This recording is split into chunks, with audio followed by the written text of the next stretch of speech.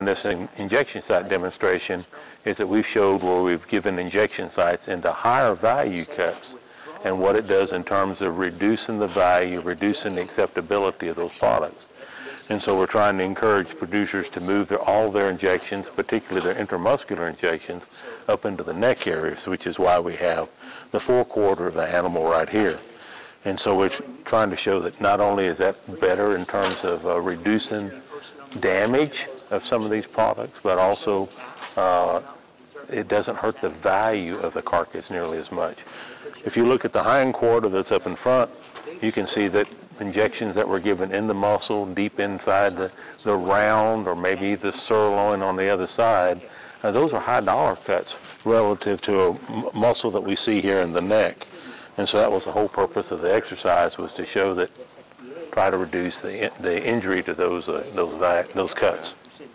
Of course, the big problem, the reason we started worrying about injection site blemishes years ago was because the audits were finding all these quote-unquote cancers and stuff like that, which were basically just lesions. They weren't cancer, they were lesions due to injection sites.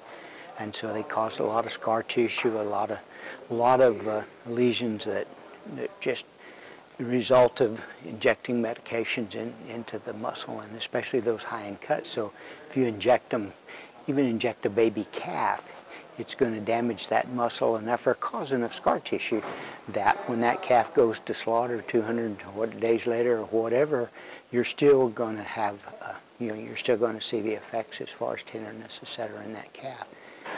For a long time, people were used to giving shots in the rear end of the animal. What we really have been encouraging over probably now 15 years is to help them understand that we want to move those shots to the neck area. We move it there for the purpose of keeping the animal health product and the potential injection site blemish that occurs, which is just a fat callus that occurs inside the muscle when you give that shot, to move it to the neck, so it's not in a high-priced meat cut item. And so that helps improve the value of the animal. And then also we found out that it's a very effective way to put the animal health products in that location, to be able to map that, to write down and take records of what you did and when you did it and how you did it. And so you can go back and make sure that you follow the proper withdrawal times on the animal health product before that animal goes and leaves that premise. Because we always want to make sure that there are no residues in a meat product. And our total diet study and several other studies would show that it's not there. And so one reason that that has happened is because of the Beef Quality Assurance Program, which part of that is withdrawal times on medicines, and then also where to give those shots to make sure that it's put in a place that is not a high price, high value place.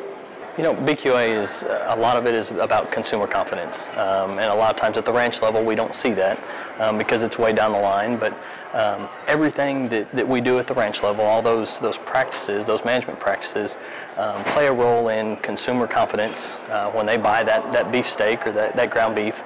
And so everything we do, from injection sites to herd health to environmental stewardship, all that is part of kind of the greater BQA program, and all of that affects that consumer confidence in the end. And so it's important that as ranchers we do those important things that are sometimes every day to us, but they mean a lot to the consumers down the line.